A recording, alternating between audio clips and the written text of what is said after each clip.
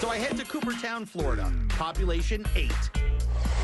For a hands-on late-night lesson in frog spearing or gigging from the mayor himself, Jesse Kennedy.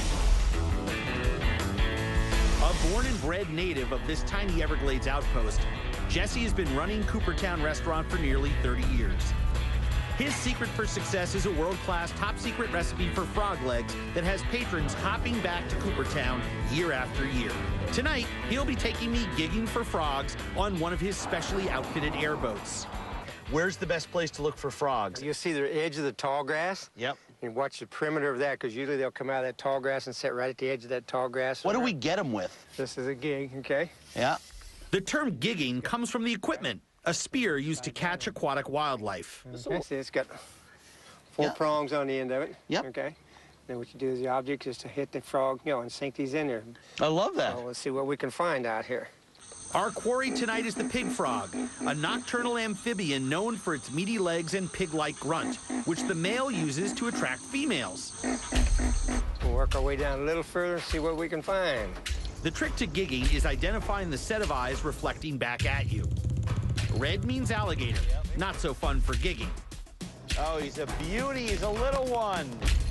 Hi, buddy. But if the eyes are white, you're good to go. I see a pair right there. Gonna idle up on him, and when you get close enough, just gig him real quick.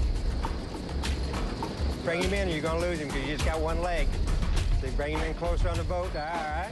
I don't want to say that I'm a natural, but I just nailed a frog on my first gig. Luckily, the night is young, and there are plenty more frogs to be gigged. Oh, yeah, baby.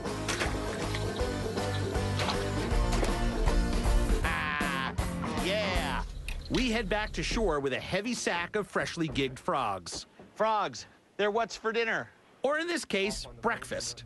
After a well-earned sleep, I arrive bright and early the next morning to see just how Jesse prepares his top-secret frog's legs at his Coopertown restaurant.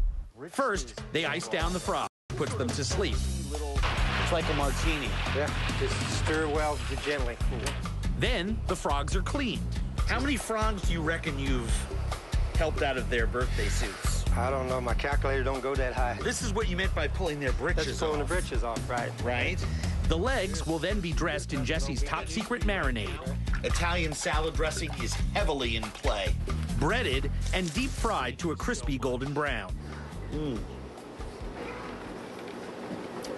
Fresh, clean, moist, and just absolutely delicious. It's got the texture of crab meat, and it's so mild. These are actually Everglades frog legs. These Yeah. are not farmed raised. Right. So they're raised in actually a freshwater river, so everything they're eating is a natural food. Just spectacular. So clean. These are fantastic frogs. Great. You're always welcome whenever you feel like dropping in. You are the best. Oh my gosh. This is about as good as food gets.